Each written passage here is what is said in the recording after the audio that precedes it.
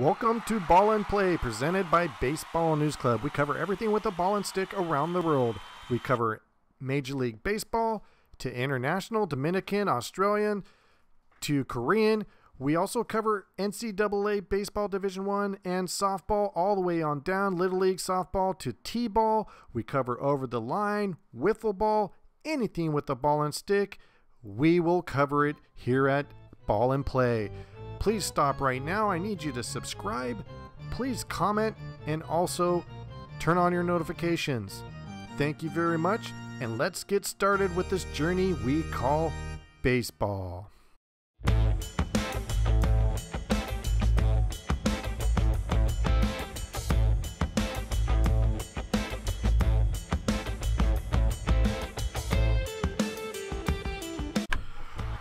Welcome to Ball and Play, presented by Baseball News Club. I am your host, Sesma. Welcome to episode number 13. We got an action-packed episode today. Today's the episode, before I start giving you the topics of the episode, today I'm giving you my yearly Major League predictions before April 7th. Today is April 4th, so I'm giving it to you guys 3 days early. These are my division predictions for the rest of the year. But also, we got a ton of stuff. Really, I don't know what happened this week, but it just barreled up. We've got... oh man, HR Derby X to talk about. Mike Schilt speaks up. That's a hell of a drama story right there. Former Cardinals coach Jordan Hicks is in the news. Vladdy Guerrero's 10-year-old son is in the news. Pujols, man, bad news with him and some other news. It's just, God, this guy's life right now. Bobby Witt Jr. news. Carlos Beltran, Spencer Torkelson, Jacob deGrom, Billy Hamilton. A famous, incredible picture circulating on Instagram about the Phillies. Aaron Judge, man, I got like Matt Beatty. Oh God, sticky balls again. We all got sticky balls, and God dang, man, seriously, I have a ton. Trevor Bauer is always back in the news, but let's get going, man, because seriously, I've got a ton to go over. First off, before we start, this show will be primarily about the division predictions, but I'm going to try to run through everything for you guys. Opening day starters. We kind of went over that last week. We're going to go over that in just a second. But I want to remind everybody before we go into opening day starters, there's still a ton of baseball out there. And what I mean is, don't stop supporting everything. You know where some of you guys know where I'm going to go with this. I'm going to start going on my rant. Support Little League, support softball, support college ball, support blitzball, wiffle ball, support everything, guys. However, remember right now we got Nippon baseball, Japanese baseball, we got the Korean baseball going on.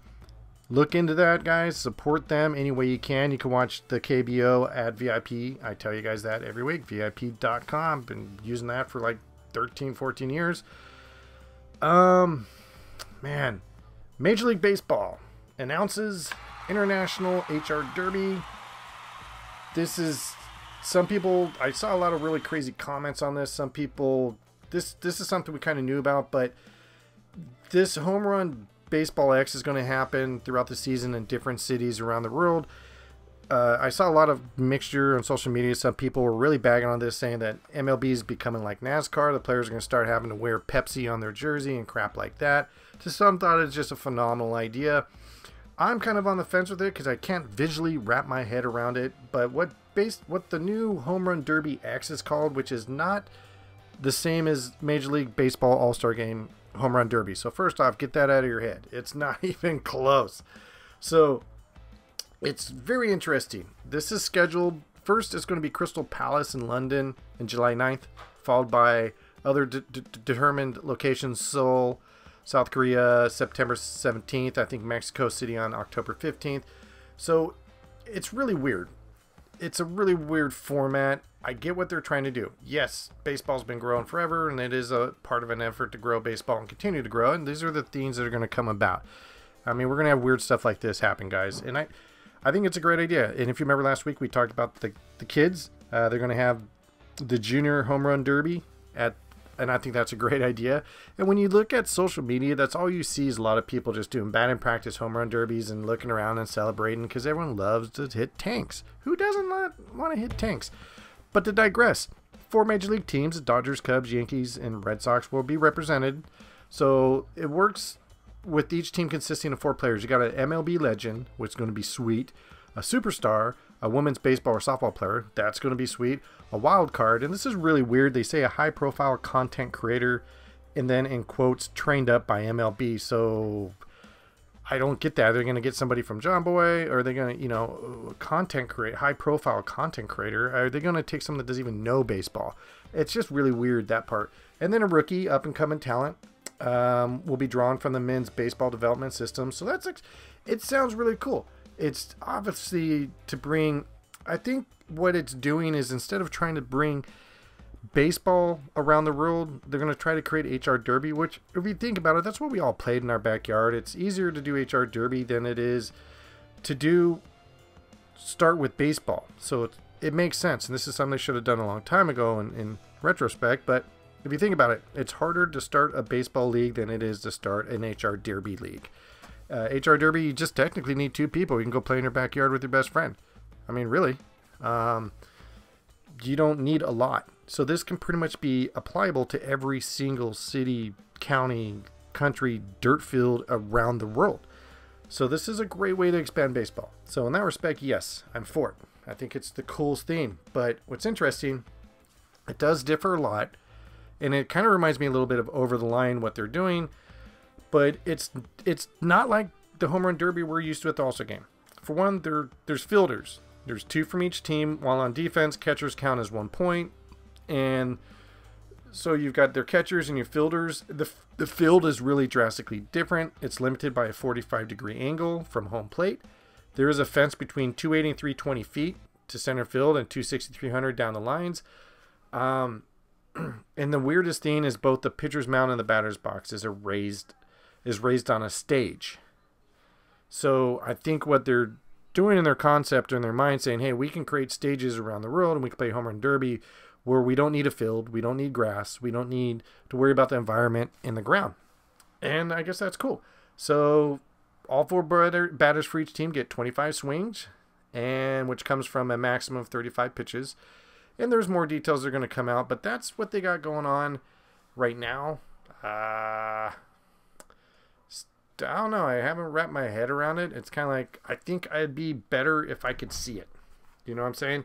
If I could see it, then it'll make sense. But right now I can't see it. It's not making sense with me. But hey, we're going to grow the sport. This is actually, I think, a really good idea. I really do. It's going to be easier to grow the sport with the home run derby, like I said, yada, yada. Now let's go into other news. This week, Fox 2 did an interview with Mike Schilt, the former, not just coach, but former longtime 18 years with the St. Louis organization. He spoke out. Now, we all know about this. Last year, St. Louis, him at the helm as a head coach, they had one of the most historic runs to the playoffs. And he was let go. And the rumor was some type of differences between him and the organization, the owner. And that's pretty much what I've dug up. And if you've been listening to our podcast for a while, that's what I've talked about it a few times. It's really hard to find any information on what really happened. Well, according to Mike, he says basically is, physiological differences. He was dismissed beyond citing just that.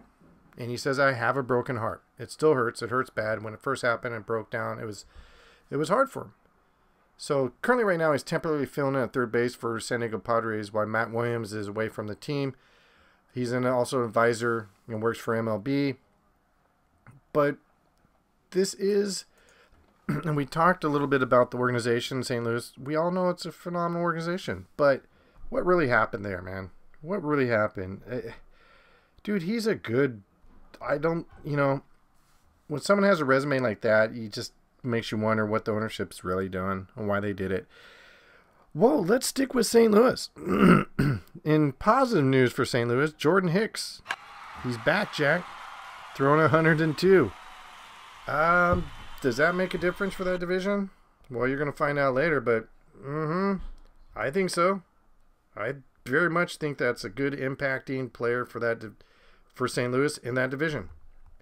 But Jordan Hicks back. He's hitting 102 on the radar. Looking good. Looking good. So let's move on to some other news. And I don't know if you guys have seen this, but Vladimir Guerrero's son, 10-year-old son, he's the youngest son of Vladimir Guerrero.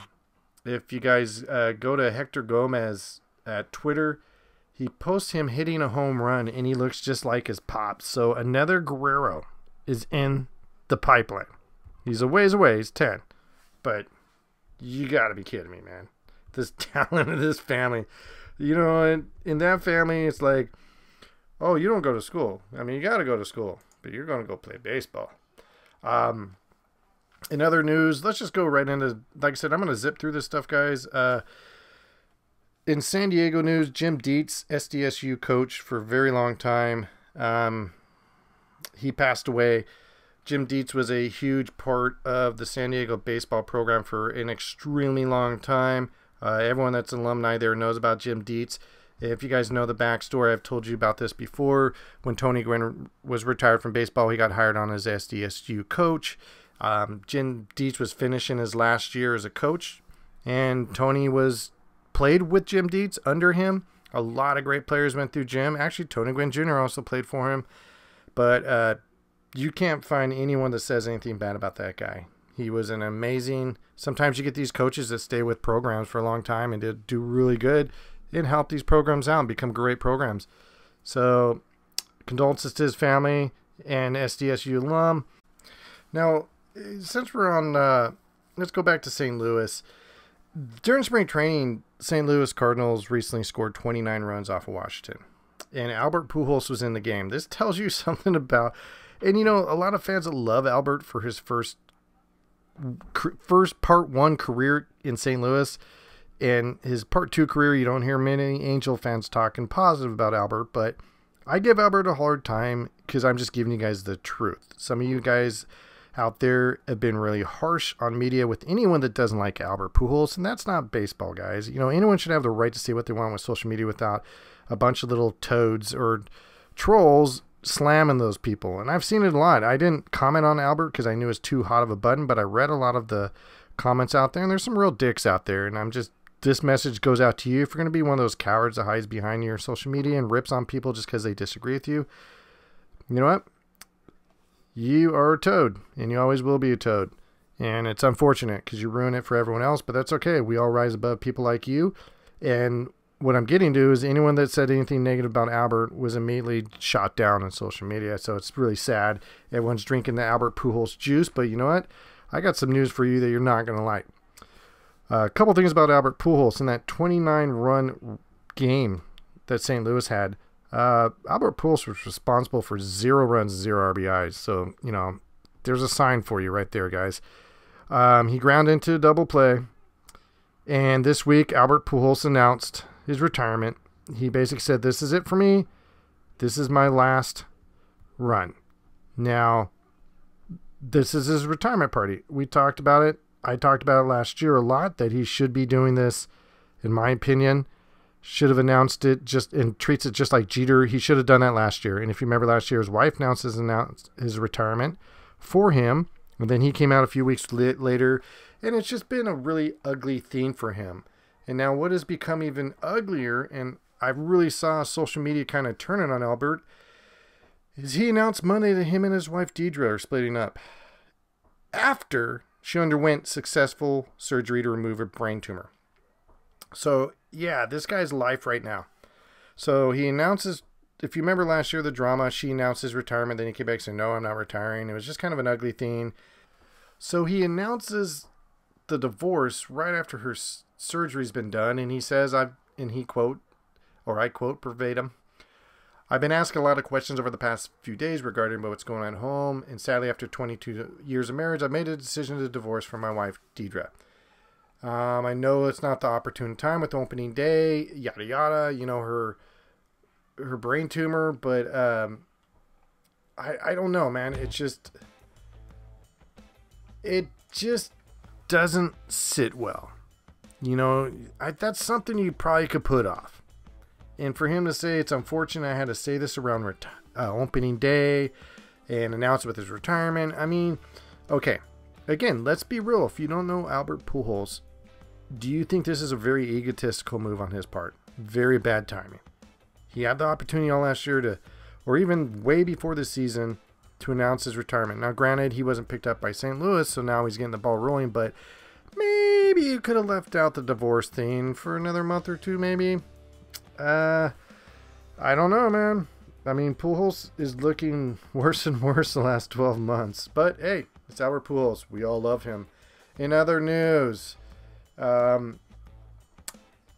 we've talked about this a lot. Los Angeles Dodgers, Trevor Bauer is suing the Athletic. The Athletic is the original source of the Astros baseball cheating scandal. We all know that.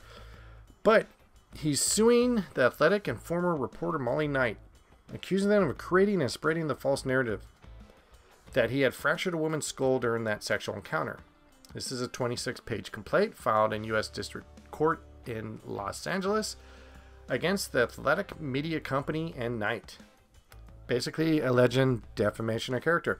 I've talked about this a lot on social media, and this is something that I think a lot of young people don't realize is your mouth.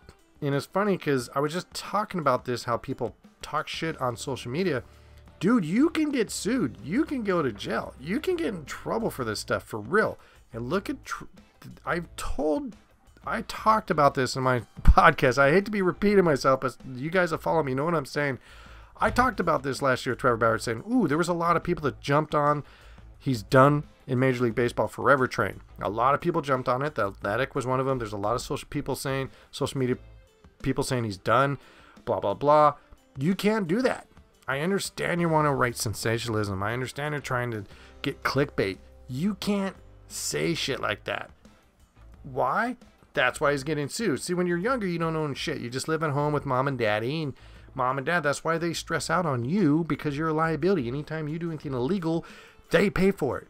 So when you become an adult, that's when you stop being a little dickhead, because you start owning stuff and you're realizing, oh man, I can't believe I treated my parents like that. Now I have to own a home. Now I have to have auto insurance. I have to have all this liability. People can sue me. So the tables will turn on those people out there that don't get that. You can't say shit about people. Like when I say stuff, talking about Albert Pujols, I'm just reporting the news.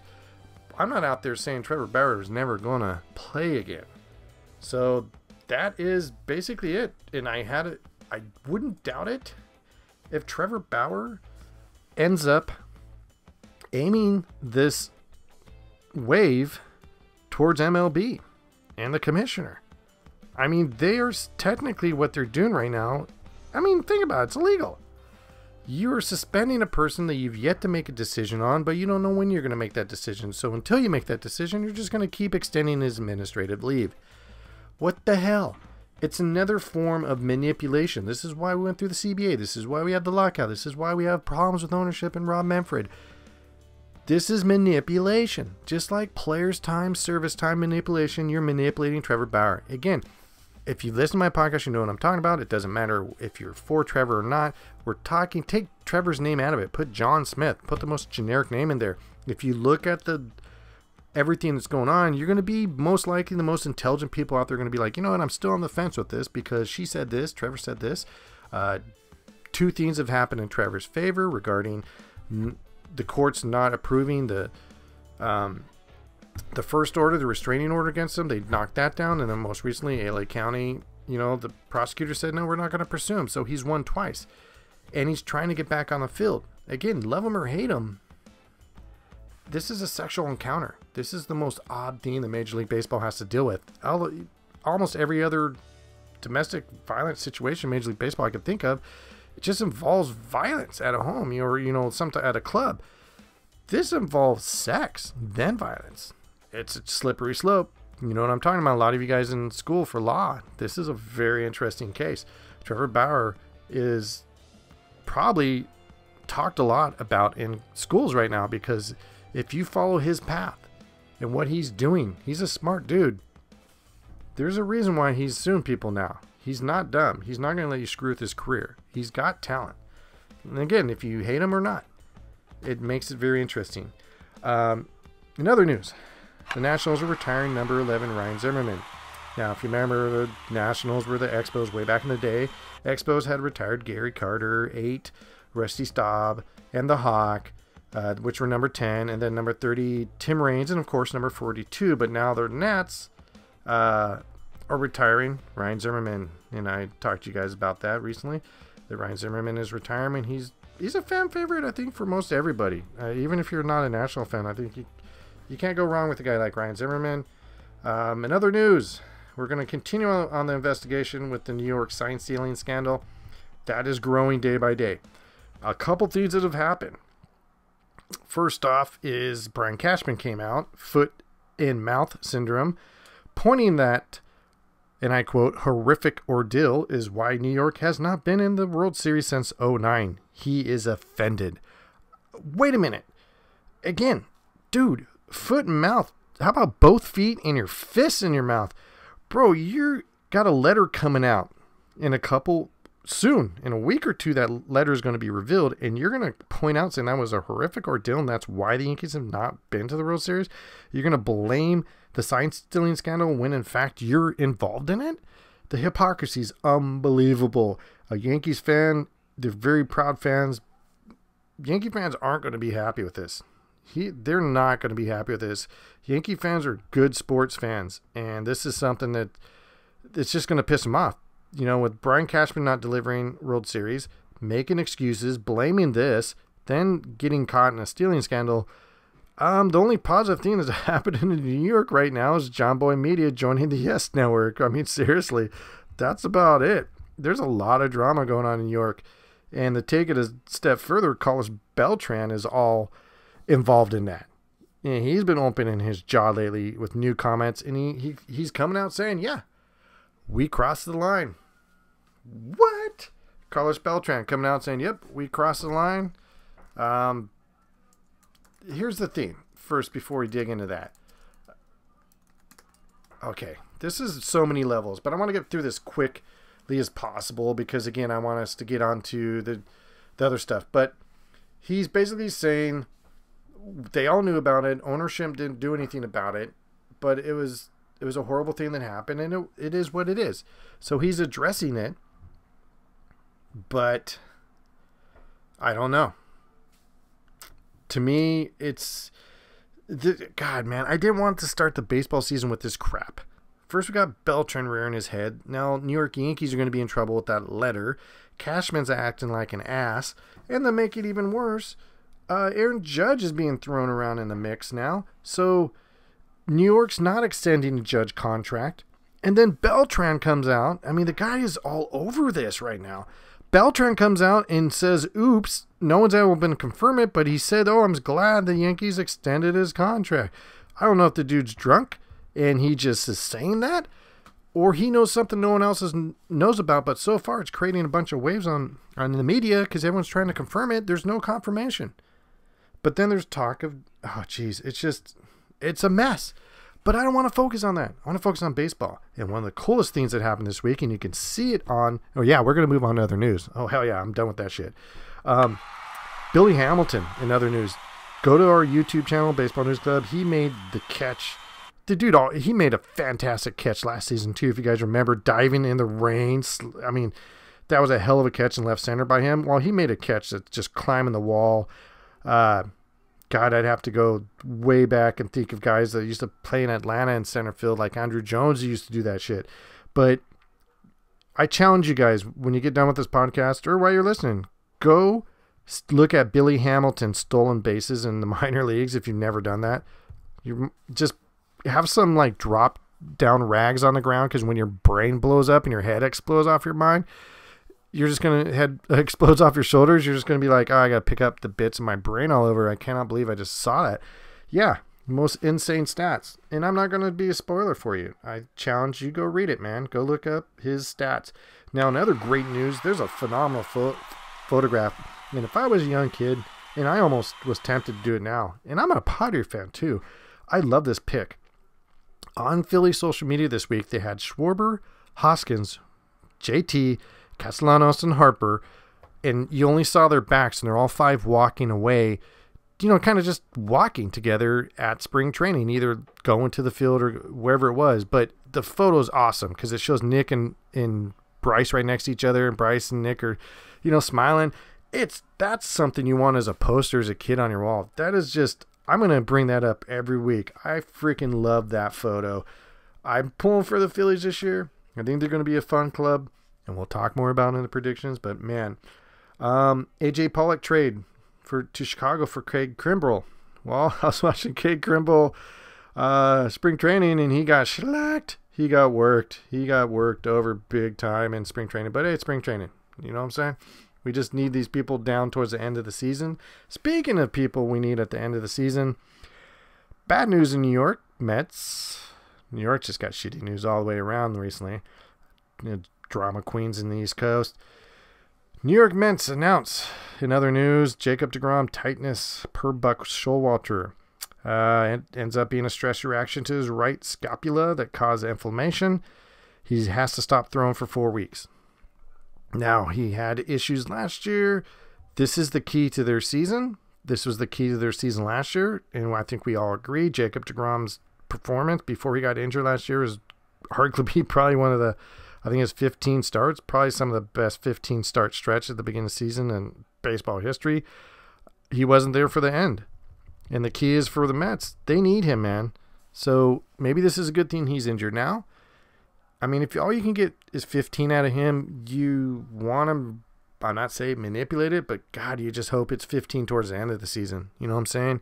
You need him. You need him in the playoffs. Max is going to keep you there, but man, you need a healthy Jacob deGrom. And that's the big question mark for that division. It's going to be a pretty good race in that division. But I'm telling you, man. Anyhow, let's move on to good news. Bobby Witt Jr. makes opening day roster for Kansas City. Woo, woo, woo. That's going to be badass. And we're going to see this because you guys remember CBA. Part of the CBA is to have younger players on opening day rosters. You're seeing it already happen. Bobby Witt makes it. Spencer Torkelson, starting first baseman. And it was great. It was a meeting with AJ Finch, Miggy, and the GM Al Avila. They all met with him and sat him down, and basically it was a passing of the torch, man. What an incredible, I mean, you have nothing to worry about, Spencer. You ain't got no shoes to fill. Dude, are you kidding me? So, again, another player that we're talking about, young players that we're going to be seeing this happen on a lot of teams. And Seattle had the young player, he hit 3 home runs. He's going to be on the payroll, so it's going to be great. Riding on the roll. Let's talk about San Diego real quick. They got Matt Betty from LA. Outfield, first base, and third. He can play. But the Padres went and got Luke Voigt. So they've got a ton of first basemen. But I think what you're going to see this year, you're going to see Eric Hosmer traded. He's really drawn a lot of ear towards Padre fans in the last year. He hasn't really fulfilled his contract. But again, hey, man. You go from a hitting stadium to a pitcher stadium, you know what I'm saying? The fact that Tatis is putting up the numbers he is in that stadium is fucking nuts, man. Seriously, put that guy in Colorado, he's like 60, 70 homers. I mean, really, people. But yeah, that's where we're at with that. I almost forgot what I was talking about. But the Padres are interesting in a lot of ways, but that, to me, is writing on the wall. You don't stack up your first base like that. So you got Beatty, you got Luke, who's hitting tanks in spring training. But with Eric falling out with the fans and the organization, because I've seen it written in the San Diego Tribune, their local paper, that's going to be trade bait. I wouldn't doubt that for the Padres. And for them to get an arm, which is just positions themselves really good. Let's go back to the Nike Connect uniforms. Let's go back to the HR Derby around the world. Those are pretty cool looking jerseys, man. I don't know if you guys have seen the jerseys. I was a little worried at first, like, what do they look like? They're pretty tight, man. Those are nice jerseys. So, anyways, let's move on to other news. Don't forget about Field of Dreams, August 11th, Cubs and Reds. Mark that down. But yeah. No, I think the Padres, by getting Matt Beatty, again, to digress to that, I really think that sends a signal. It's a bold move, Cotton. Let's see how it works out for the Padres. And, again, we talked about the junior HR. That's going to happen at the All-Star Game. That's going to be super fun. If the All-Star Game's tied after 9, then it's HR Derby. I'm okay with that, man. I'm okay with that. Let's see, other news. Man, I wanted to go over so many things with you guys. Oh, you know what? Let's go over starting day pitchers. And I think we're just going to run right into the predictions. Why not? So let's go over. It makes sense. Let's talk about starting day pitchers. Now, I've talked about this with you guys numerous times. I've been giving you guys warnings for a long time. You need to figure out a way to call in sick. You need to figure out a way to get away from your partner, get around all your baseball buddies, and watch baseball all day on Thursday, April 7th. I'll be having at least 6 games going on with me. I don't know about you. I always get it going on my tablet, my cell phone, because I have the Major League package. Here's a plug for those guys. And then I have my computer, which I could split it into 4 games. So, oh yeah, I'm watching the games. First game of the day will be Boston and New York. Nathan Eovaldi is going to be getting the opening day start for the Red Sox, and Garrett Cole, of course.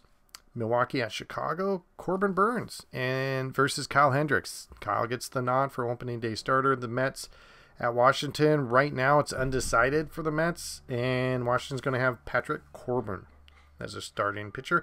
Seattle at Minnesota, opening day pitcher Robbie Ray, of course. Joe Ryan from Minnesota. Cleveland going to have the Biebs. He's going to be on the mound against Zach Greinke. Full circle, Kansas City, Zach Greinke. See what I did there? Pittsburgh, JT Brubaker at St. Louis, Adam Wainwright, opening day starter. Guy's turning 40 soon. Good God.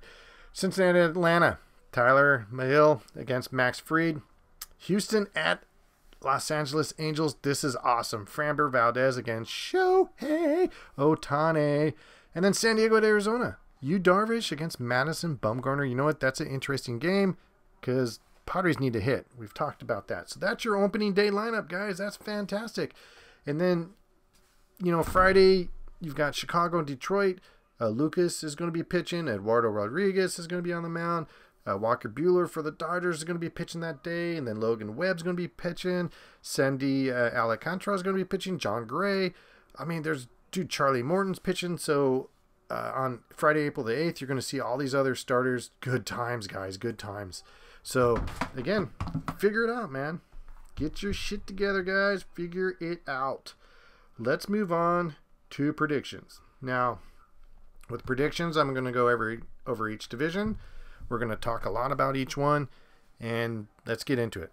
But before we get into it, I want to talk about my last year's predictions. In the American League East, I picked the Yankees, the Blue Jays, Rays, Red Sox, and Orioles. And honestly, just like last year and this year, dude, one of the best, if not the best divisions of baseball. That's a competitive division, man. So I had Boston 4th. I didn't think Boston had the pitching, but hey, they proved me wrong. Rays were right there, Blue Jays, Yankees. And then in the Central, I had the White Sox. I think that was pretty easy for anyone to pick.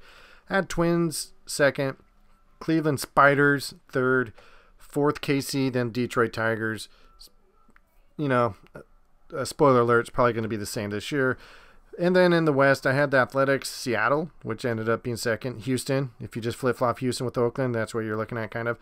And then Angels and Texas. And then in the National League West, I had the Dodgers, Padres, San Francisco, which is pretty much it. They were the first half, those 3 teams were battling for first. Padres fell out the end. San Francisco ended up taking it. Then I had Arizona and Colorado. Over in the East, National League, I had the Mets, Atlanta, Philly, which is very much true how they battled. I thought until the Mets lost Jacob, they're probably going to win that division. Then you had Washington and the Marlins. And then in the Central, I had the Cardinals. I thought the Cardinals were going to take that division. They had that run. They just had a weak first half. Brewers 2nd, Cubs 3rd, Cincinnati 4th, and Pittsburgh 5th. Those were my predictions last year. And the thing is with predictions, you never know. Because a good example is Jacob deGrom. I mean, if he was healthy, a full 32, yeah, that division is probably going to go to New York. I mean, come on, man. That guy's a stud. But when I look at the divisions this year, I always look at the divisions the same. I look at what teams did in the offseason, what they did to bolster their teams. Did they do enough? Did they do enough to make their team competitive and get them over into the promised land? It's very tough. It's very tough to look at because I look at hitting, pitching, but mainly I focus on, what did they do in the offseason? Did they do enough in the offseason to address their problems to help out this year? So that's kind of how I always look at things in that respect. But I also look at, is the club already the base of the club, the foundation? like the Blue Jays and Houston. And, you see these teams year after year that are always 500 plus for a reason because they've got a great foundation, minor leagues. They've got enough to draw from, resources and everything like that. So I also look at that. I look at everything. But pitching is huge. Pitching is a big deal when I make my decisions because if you look at the top ERAs, we've talked about this before, top ERAs will get you to the playoffs. And what I mean is, let's look at it. Dodgers were number 1 ERA, Giants were second, Brewers were third, Tampa Bay, Chicago White Sox, New York Yankees, Houston Astros, Atlanta Braves, until you get to the Mets. That's 8 teams right there were in the top ERA that ended up going to the playoffs. And the Mets were on the outside. You got Toronto, so on and so forth. But if you have good pitching, you're going to make it to the playoffs. It's just plain and simple. I mean, the Red Sox were ranked 15th ERA, but again, it's hard to predict when teams are going to get hot. They didn't really have the club. They really put it together at the end of the year, and they got hot at the right time. That's, when you start slow, that's what you hope for. St. Louis was 12th, so some good teams. But what I'm saying is pitching is everything. If you don't got a deep pitching staff, I'm not going to rate you that high in making the playoffs. It just doesn't make sense. So let's start off in the American League East. This division is, if not the most competitive division in baseball.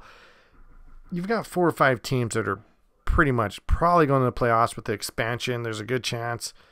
Toronto, New York, Tampa, and Boston are awesome. I love Baltimore, but I'm going to knock Baltimore out of the way right away in this division. Obviously, they're going to come in 5th. That's what I have them listed for.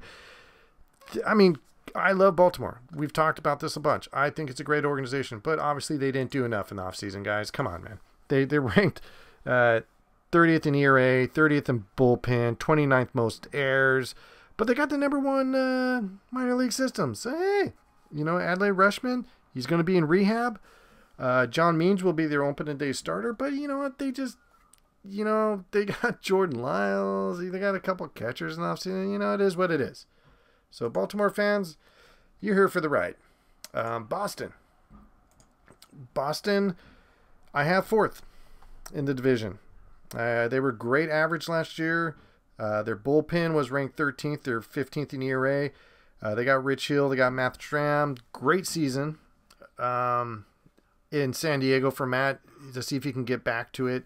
Nathan is your open day starter. But the way I looked at Boston in the offseason, I'm like, to me, you needed pitching. You're still a good team. Offensively, you're a stud team. But what did they do pitching-wise to take them that next level? Well, they went and got Trevor Story. Well, that's not pitching. They got rid of Kyle Schwarber. Okay, that's offense. And they got rid of Eduardo Rodriguez. That one was bad. That's a big chip to you're ranked 15th in ERA, and that's one of your guys. But they went and got James Paxton. Got him for 1 year. I always talk about 1-year deals, how they're kind of questionable. They did get Michael Wacha, so they got him. Jake Diekman from Oakland. So they, in a way, they have addressed pitching. But are these pitchers enough? You got rid of Garrett Richards. You've lost. You got Rich Hill, but then Adam Ottavino's gone. So I feel like they're pretty much the same staff. I don't think they're getting worse. I don't think that really puts them in the top 10 pitching staff, but maybe Boston's a question mark for me. They really are, but I have them 5th. Now, Tampa Bay is my mystery team. Sorry, Ray fans, I got them 3rd in the division. Obviously, I'm working my way up. Every year, Tampa burns my ass. It's just, you look at them on paper and you're like, there's no freaking way this team's going to be good. And they just destroy it. They're just a great organization. I've said it once. I've said it before. One of the best front offices in baseball. No doubt. I mean, come on, Wander Franco. They're like, where the hell did he get this guy? But in the offseason, they got rid of a lot. Nelson Cruz is gone. Colin McHugh's gone. But they got rid of, 2 starting pitchers, a relief pitcher in David Robinson. They picked up Jason Adam and Corey Kluber. But again, this is an organization that you're just like, damn, man. And they're number one in everything last year. That's so weird. They're number one in average, 16th in home runs, second in runs, fourth in ERA, third best bullpen, sixth best ranked minors. And the reason I have to put them there is I can't figure them out, man. I mean, you look at them on paper, and you're like, this team isn't going to have a 40 home run hitter. This team isn't going to, and then also they got Glasnow's not going to be around. He's a 60-day elbow situation. He's recovering from Tommy John, so he's going to be down the road. Randy Rosarina, he's a great player, but what's really going to happen? What's really going to happen with this team? Oh, man. One of the things that I think people are not looking at is they do have a wealth of talent. And the opening day starter is a good example, Shane McClanahan. I think his time has arrived. This guy's ceiling is high. And there's talk about him being better than Tyler. Tampa's that team that bugs the crap out of me, guys. I'm telling you, I wanted to pick them first. I wanted to pick them second. But I'm like, man, I can't tell what they're going to do. They're a stacked team, don't get me wrong. But this whole division is stacked. Except Baltimore. Sorry, Oriole fans. Toronto, New York, Boston. It's just frick, man. I just feel like, you know what, Tampa, you've had this run forever. I think I don't know. I'm probably going to be wrong again. But maybe it's their time to take the backseat for a little bit. Because the division is changing. Coming in second. I know this is going to probably upset some of you. Especially on the West or East Coast. But hey. I don't know. I think there's too much drama going on with your organization right now. Too many distractions. I picked the Yankees as second in the division. I'll tell you why. Yankees, 6 in ERA, fourth in bullpen. What are they going to do with DJ? On top of that, they've got to figure out what they're doing with him. They're just, you got Anthony Rizzo, you got all these guys stacking up on the team. Is DJ going to be one of those people that's going to be part of the starting lineup all year? It's weird. I say that because it's, when you look at their projected lineup right now, you don't really see him around. So with the Yankees, when is DJ coming back? Is he going to be healthy again? I mean, last year, 268 was the worst of his career. I don't know. Opening day starter, of course, Garrett Cole. But, I mean, you got Rizzo, you got Judge. Then you got this drama with Judge going on right now. Giancarlo, he had a good season last year. He's got to keep it going. Gallo, Gallo, you still got to hit against the shift. So you're going to hear him whine about that. Aaron Hicks. So they've got, their lineup, I think, is more mature and deeper. They're hitting. Pitching, you got Cole, Montgomery, Savino, Cortez. It's still a good pitching staff. You don't go from 6th best ERA and 4th best bullpen to junk. They're still going to be there. They're going to make playoffs. The Yankees are still going to be tough. Again, this is a division where you can talk about it. Of course, I picked Toronto for first, but you can see Toronto winning 100, Yankees winning 98, Tampa Bay winning 97, and Boston winning 94. That's what's crazy about this division. You can literally see these teams being within 6 games of each other at the end of the season. It's going to be like that. That's how competitive it is. But I picked Toronto. I think Toronto went and did a lot in the offseason, and they're a good organization. Toronto had 10th ERA and 16th bullpen. Now, they did a lot of moving and shaking. Marcus Simeon's gone to Texas. Robbie Ray left to Seattle. Steven Matz to St. Louis. Kirby Yates gone. A couple other moves. Corey Dickerson. But they, it's crazy. But they brought in Kevin Kosman. Hey, nice move there. And you see Kikuchi, left-handed starter. They also brought in Yimi Garcia from Houston. So they have a good organization. I think they did address in the offseason their bullpen. The lineup's sick, guys. Listen, this is a sick lineup. Now, I know some people are going, oh, you're jumping on the Toronto Blue Jays bandwagon. Yeah, dude. If you were, I don't know what you're smoking. I don't know where you've been. But have you watched this team over the last 2 or 3 years? They went and got Springer. They got Vladdy. Yeah, last year's MVP. I mean, Hernandez, Teoscar. Dude, Bo Bichette is legit. You got Chapman now and Kevin Biggio with more time under the belt. Danny Jansen's not bad back there. Lourdes Gurriel. I mean, this is a stacked team. And when you look at the starters, Jose Barreras, Kevin Gausman, Hyun Jin Yu, Alek Manoah, there's, again, Kikiuchi. This is a good staff, guys. This is a good staff. And you talk their bullpen, even though Jordan Romano isn't going to be able to start the season, but hey, Meza, Garcia, Dulles, I mean, this is a good bullpen. And they've got a pretty deep minors. So I just going to go with Toronto with this division. I would like to see it be shaken up. But again, the way this division is, just like last year, I could see Tampa winning it. I could see New York winning it. I could see maybe Boston winning it. But I just think the pitching is really good in this division with Yankees and Tampa Bay. I feel like Toronto's stepping up with their pitching. This is either the year that Toronto makes that next step or they're going to have to do some trades to get there.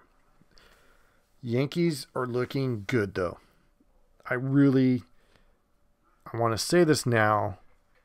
If anyone else wins it, it's going to be the Yankees. I feel like the Yankees, there's a lot of distractions, but if they put things together, this can be a phenomenal club. I mean, it really can be a phenomenal club. But those are my predictions. Toronto first, Yankees second, Tampa Bay third, Boston fourth, Baltimore will be fifth. Move on over to the American League Central Division. I think this division is pretty predictable, but we're going to start from the bottom. I have fifth, Kansas City. I like Kansas City a lot, but their 21st ERA, 19th bullpen, I don't think they addressed enough of that. I mean, just going out and getting Zach Greinke, that's great. I mean, I guess that's going to be like kind of what St. Louis is doing. You know, they brought in Albert Pujols, you know, little swan song for him. But you know, when you have an ERA 21st and you got a really bad bullpen, it just makes me wonder what you're going to do to make yourself better. You know, how you're going to make it better. Now, Bobby Witt Jr., he's going to be fun to watch. Salvador Perez, he's not going to hit the home runs he hit last year. They're still a decent hitting team, I think, in some respects. They were ninth in average last year. They don't got a lot of pop. They're ranked 27th. That's crazy. They're ranked 27th with Perez hitting the crap out of the ball. But, I mean, after Greinke, what do you got? I mean, Keller, Singer. I mean, there's really not a lot there. And then with their bullpen, I don't know. Did they do enough with their bullpen in the offseason? I don't think they did enough. I really didn't think they did enough to put them in position. And what I mean is they went and got Greinke, yes. But they got rid of Greg Holland and Taylor Clark they signed for 1 year for $975. So they didn't really like bulk up. So I picked Casey fifth. And I got Cleveland fourth. Cleveland, they had one of the better bullpens in baseball. But Cleveland, I just don't think has enough to be competitive in this division. What I mean is for a playoff spot. I don't think Cleveland is a playoff-bound team. Did they do enough in the offseason? Well, let's take a look. In the offseason, did they focus on pitching? Well, Shaw, they gave that extension, but then they signed... no, that's it. They got rid of Nick Whitgren, and Roberto Perez is gone. So they cleared a little bit of money, but they didn't do anything to address their pitching. They didn't do anything that makes you go, ooh, this is going to be, this is the team. This is the team that's going to make a run for at least a playoff spot. You need pitching. And you need pitching in this division because Chicago's, I already told you, they're going to be first. They're going to be first. So we're just talking about the rest of the teams in the division. But as a Cleveland, I just don't think you did anything. I mean, really, what did you do for the Spiders? maybe it'll be a little fun lineup. I mean, Franmil Reyes and Jose Ramirez are going to be fun to watch. See what Miles Straw can do this year. Austin Hedges, I've seen him play for the Padres. He's just a defensive guy. He's going to get a little bit of pop. So there's not much going on this team because after Bieber, who do you got? Zach Plesac? Cal Quantrill? Aaron Savell? I mean, there's nothing there to really shake a stick at, guys. And the same thing with Minnesota. So even Minnesota, I had a tough time with Minnesota picking them. I have them ranked third. And the reason why is I feel like they did things. They're kind of my head-scratching team in a way.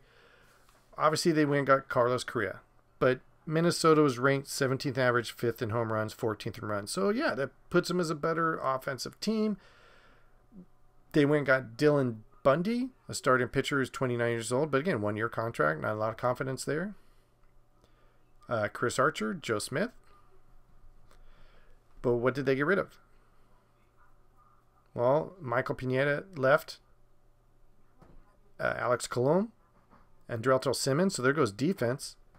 So when I look at Minnesota, I'm like, man, this is a team that is ranked 26th in ERA and 21st in bullpen. These moves in the offseason, I mean, your bullpen was 24th. That's no bueno, guys. I don't pick them. You know, maybe they're going to scratch it out with Cleveland, but they're not going to win the division. Come on, guys. I love the Minnesota Stadium. I love the team. I love Buxton at center. You got Polanco and Carlos Correa. I mean, this is a good hidden team. They're going to be fun offensively. Max Kepler, Gary Sanchez. But, I mean, when you look at their pitching, you got Joe Ryan, Sonny Gray. Hey, there's some inning guys, but after that, what you got? You know, what's left on this? Chris Archer is a question mark. Dylan Bundy. You haven't really addressed your bullpen. So, I mean, bullpen, Taylor Rogers is your guy, but, I mean, after that, is your setup going to be Duffy or Jax? I don't understand. So, unfortunately, I don't see the Twins doing much. In second place, I got Detroit. I did think Detroit did a lot in the offseason. I think they did address a lot of things to make themselves turn the corner. And you got to remember, we talked about Spencer Torkelson being the future and Miguel Cabrera getting older. But what did Detroit do? They had a 17th ERA and a 22nd bullpen. So did they address that in the offseason? Well, they went and got Javier Baez. But they also got Eduardo Rodriguez. So that was a big one. 5 years, $77 million. So to me, I'm like, wow, that really addresses your ERA. Your offense was 16th in average and 24th in HR. So Javier Baez is going to help you out, and he's going to help you out on defense. So Detroit, they addressed their hitting. They're ranked 16th in average and 24th home run. So getting Javier Baez is going to help. Eduardo Rodriguez, absolutely. Your pitching was 17th in ERA and 22nd in bullpen. That helps out a lot. And then they got Andrew Chaffin, who's a relief pitcher. That's going to help out too. Michael Pineda, let's see what we get out of him. The old vet. That's why they gave him 1 year. But they also went and picked up Willie Peralta, who's in the minors right now, so we'll see how that works out. But they got rid of Matt Boyd to San Francisco. But I think what they've done with these moves, that makes them a better club. Why not? They look like a good club to me when you look at them on paper. But I think they did address some concerns there. That makes them a better team. Does it make them better than the White Sox? No. You got Baddoo, Grossman, Javier Baez. Miggy's going to be in there. Spencer Torkelson is now taking over. Jonathan Scoop. There it is. But, I mean, when you look at the rotation, though, it's good getting Eduardo Rodriguez. But what are you going to get out of Casey, Matt Manning, Tyler Alexander? What are you going to get out of these guys? Those guys in the bullpen really need to step up. I think they're turning a corner, but, you know, Gregory Soto, Garcia in the bullpen, Fulmer, Cisnero. I mean, what are you going to get out of these guys? They really need to step up. So I have Chicago White Sox winning the division again. White Sox are still a loaded team, guys. What they do in the offseason, well, here's a team that was 5th in ERA and 10th in bullpen. A great hitting team, 5th in average, 19th home run. They're still awesome. Don't get me wrong. They got Joe Kelly. They got Josh Harrison. As of right now, their opening day starter is to be announced. It could change by the time you listen to this, but they got rid of Carlos Rodon. Guy throws a no-hitter and you kick him to the curb. But they picked up Kendall Graveman, Joe Kelly, Larry Garcia, extended 3 years, but they got rid of Ryan Tepera, and they got Josh Harrison. But this is a team that still is pretty solid. They're not much different than what they were last year, and they're still going to be the club to beat in a division that's not. I told you guys, I've heard a couple White Sox fans kind of call me out on this, but it's not a competitive division, guys. In fact, it's the weakest division in the American League. But, I mean, their lineup's going to be great still. You got Anderson, Luis Robert, Yohan Moncada, Jose Abreu, Elo Jimenez, Grandel, A.J. Pollock, Josh Harrison. They're going to hit the shit out of the ball, guys. It's no doubt. But what's going on with Lance Lynn? When is he going to be healthy? Lucas Giolito, Cease. These are still solid pitchers. Dylan Cease. Their starters are fine. Their bullpen's good. Liam Hendricks is going to be there. You're going to have Bummer and Graveman involved as your closers. They're still a solid bullpen. Got a little bit of injury things, but I think when you compare them to the rest of the division, they're still a better team. Detroit probably is going to give them a little run for their money, but I picked Chicago White Sox to be the American League Central. Again, Detroit 2nd, Minnesota 3rd, Cleveland 4th, and KC 5th. Now let's move into the American League West. Ooh, this is exciting. This is going to be a fun division, guys. This division is getting better and better. And, with this division, it was very difficult in respects. I think there is a changing of the guard. There is a change in momentum in this division. But this division became much more competitive. Houston, Seattle, LA, Texas, with the exception of Oakland. Oakland has become like the Baltimore of this division. And let's just start off by jumping in. Ranked 5th, I have Oakland. I think Oakland has way too much stuff on the plate right now in regards to their organization. How can you bring in fans? How can you bring in confidence to your team when you're obviously trying to leave Oakland? Just all types of problems going on with Oakland. Now, another thing with Oakland, opening day starter will be Frankie Montes. But, the fire sale along with Cincinnati in the offseason, Starlin Marte went to the Mets. Mark kind of left to the Mets. Andrew Chafin left to Detroit. Yan Gomes left.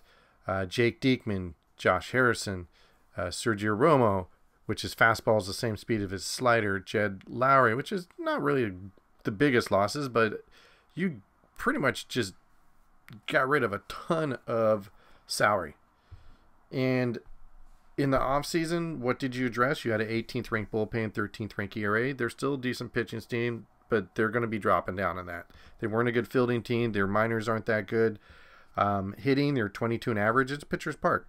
So you should have a decent pitching, but I don't think they've done enough to really give themselves a competitive advantage or to give themselves a chance for playoff. Because ultimately, with all these predictions I'm doing for you guys, it's mainly about, are you positioning yourself to make the playoffs? Because they've expanded it to 14, so 7 in each league. So now as a team, you're going, okay, there's 3 division winners. That means there's 4 playoff spots. So I'm battling with these other, I'm battling with these other 12 teams for 4 playoff spots. You got to kind of eliminate 4 of those teams like Baltimore and Oakland, and as you're going for the playoffs. So you're kind of down to maybe a good 6 teams that you got to battle with. So it's very interesting for the playoffs.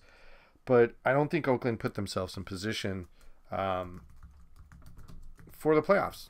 I don't think they're even going to be playoff run. I just don't see how they made their bullpen better and their pitching staff better, which they need in this division. This division with pitching is really decent. LA is going to be a lot better. Houston's great pitching, and Seattle's got an 8th ranked bullpen. So what did you do to compete within your own division? I don't think you did it enough. But let's check out their opening day lineup. Oakland A's opening day lineup. Projected lineup. Still going to be fun. I I don't know, Sean Murphy, Seth Brown. I just it's a questionable lineup. And then when you look at the rotation, Irving, Jeffries, Blackburn, I mean, it's a pitcher stadium. These guys should be able to do something, but it's the bullpen that you're looking at, with Trevino and Acevedo, and that bullpen that hasn't really been the greatest bullpen. I think it just kept them above water. Their 18th ranked bullpen, it's not going to work. So I got you guys 5th. Now, at 4th, I did the Texas Rangers. Now, I know a lot of people are like, hey, Texas did a lot in the offseason. Yes, they did. Yes, they did. I will give Texas, they're on the up and up. And this is why I said this division is going to be super competitive, because Texas took that step towards making themselves better. But here's a team that 23 ranked ERA and 17th ranked bullpen last year. Middle of the road when it comes to errors. Their minors are ranked 11th. I think they got John Gray as their opening day pitcher, but they had the worst hitting, 29th, one of the worst, 29th ranked average, 26 home runs, 28 runs. So this is a team that does not generate offense at all. And how did they address that? Well, first let's look at their offense. Yeah, they went and got Corey Seager, 10 years, $325 million. That is addressing your offense and addressing your shortstop position 2 for 1. That's why they gave him so much money. So some of you are wondering, why did Corey Seager get that much money? Because he's a shortstop. If he was a outfielder, he wouldn't have got that much money. But shortstops that can hit, that are solid, and a left-hander, dude, his value is up there. So they got him. They went and got Marcus Semien. Good moves on offense. Brad Miller picked him up. What other offensive themes? They got Cole Calhoun, a little veteran experience. So, Semien and Seager definitely address your hitting. I think you're a better hitting squad. Does it take you from 29th average and 26 home runs and 20 runs? You're probably now going to break in the top 20. That should put you in the top 20. But is that enough? Because when you look at the teams that are competitive in your division, with the exception of Seattle had the 30th ranked batting average. So it makes you wonder if average really is impactful in this division, more so than the pitching. But what did you do with pitching? Well, they went and got John Gray. They did address that. But they got rid of Nick Martinez. So you're like, okay. But they did go get rid of also Jordan Lyles. But they picked up Garrett Richards from Boston. So you're kind of like, oh, they added a piece, they lost a piece. But they did go out also and get Martin Perez and then a couple other guys in the minors, Greg Holland. So to me, when I look at it, I'm going, you didn't really address your pitching. 23rd ranked ERA, 17th ranked bullpen. Bullpen's where it's going to keep you in the race. So I feel like Texas did make themselves competitive. Possibly, if things fall together, maybe a playoff spot. But through 162 games, I have them as 5th. But their lineup's going to be fun. Again, you got Brad Miller, who needs to get that average up. Marcus Semien, Corey Seager, Mitch Garver, Nate Lowe, Cole Calhoun, Willie Calhoun. So they've got some pop. They're going to be hitting the ball this year, guys. But it's the pitching. You got, after John Gray, what do you got? Perez, Dunning, Hearn. So it's kind of like, And then again, that's that bullpen I talked about. Garrett Richards, Barlow, Patton, Holland, Bush. How are they going to be able to? Are they going to be able to pull it off in the back? Can they improve from 17th rank and be much better? We'll have to wait and see. Now, coming in at 3rd, I have the Los Angeles Angels. A team I haven't really been able to talk about for years because usually they pour their money into offensive positions and it doesn't work out. But for the first time, the Angels definitely addressed their pitching in a big way. We've talked about a lot on the podcast, the steps they've taken in the offseason. They drafted 20 pitchers with 20 picks in the 21 Major League Draft. Signings all over the place, 7 international pitchers. So this is a team that was ranked 24th in bullpen, 22nd in ERA. So you're going, okay, if I'm going to be competitive, if I'm going to go for a playoff spot, I know I got an offense. Obviously, we're ranked 10th in average, 19th home run, 17 runs. We're getting Mike Trout back. By the way, Sohei's the opening day starter. So it's interesting. What did they do to address that poor pitching? Well, Raciel Iglesias extension, 4 years, 58. Noah Syndergaard, We'll see what they get at him. 1 year, $21 million. That's a lot for a guy that I don't think he's worth that. But hey, they addressed it. Aaron Loop, they addressed it there. Ryan Tepera, Michael Lawrenson, Archie Bradley, and then they got rid of Steve Cechek, so they got rid of him. They got rid of Dylan Bundy, Alex Cobb to San Francisco, but they spent a lot of money and they did address the pitching. And that's going to help fill in the bullpen where it's at right now. So when I look at the Angels, I'm going, wow, this is a good club. This is a better club than they were last year. And they put themselves, I think, in a playoff contention spot. They're going to be funner to watch. I'm really curious how Trout's going to look. Because honestly, as of this posting, guys, Trout has no extra base hits in spring training. No doubles, no triples, no HRs. They're talking about that ankle injury. The place that it will affect him will be in his power. And that's why they're kind of like, is he back? Is this going to be the Mike Trout, or we're going to see the Pujols, the second half Pujols of his career? There's a lot of question marks above Mike Trout, which we've never had to discuss that. We've never really had to deal with, like, is Mike Trout 100%? Because we're used to him being the best player in baseball. But overall, again, when we talk pitching, they address that ERA, 22nd ranked ERA. Their offense, Shohei. And then once Trout comes back and see what we get out of him, Jared Walsh. Kid's got a stick. Anthony Rendon, I don't think he's going to be tanking it as much. Anthony, get a full healthy year under him, and they're going to be really tough to 1 through 4. Heck, you can even throw in maybe Brandon Marsh, Tyler Wade. Who knows where they're going to fit in the lineup. But for your pitching, Shohei is your pitcher. He's your ace. Patrick Sandoval, see what he can put up this year. Noah Syndergaard, again, question mark. But you got Michael Lawrenson. You've got pitching. In regards to, this day and age, it doesn't matter if you have a 4 or 3.50 ERA as a starter, because it all goes to the bullpen. What do you got in the bullpen? Hey, man, Raciel Iglesias definitely adds lightning to that situation. Absolutely, man. Extension on him, keep him there. But he's one of those guys that's going to be anchoring that back end for a long time. Mayers, Tepera, Loop, Warren. That bullpen's looking pretty good, if you ask me. It's not bad, man. It's pretty impressive looking bullpen. Better than last year. I think 17th ranked bullpen. They might be entering in the top 10 this year in bullpen and getting their ERA around the 15 range. That's going to make Angels more competitive. I think they are a potential playoffs position team, but we'll have to wait and see. So I got them ranked as 3rd. Now, I know you're dying to know the 1st and 2nd spot. Now, I had a lot of problems with this, trying to figure this out. And obviously, this division, to me, is going to come down to Seattle and Houston. But who's going to get that spot? I picked Seattle as number 2. I know everyone's jumping on the Seattle train. I am jumping on the Seattle train. I think they're great. They had an 8th ranked bullpen last year, 16th ERA.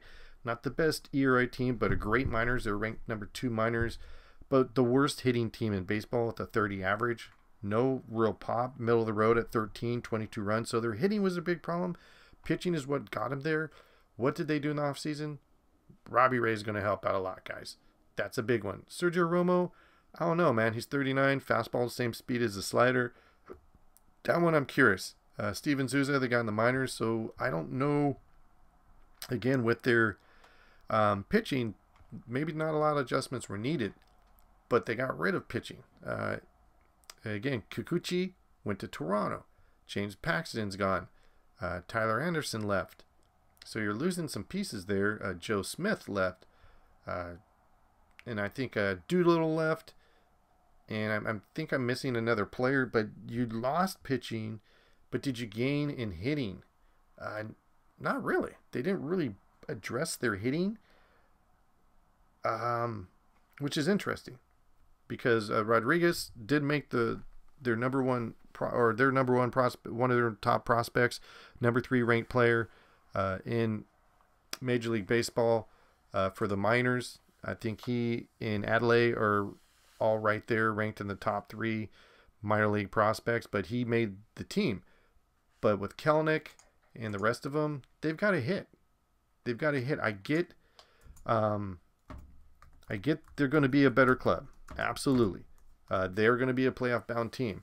Julio Rodriguez, let's see what you get out of him. The kid's just lightning in the bottle.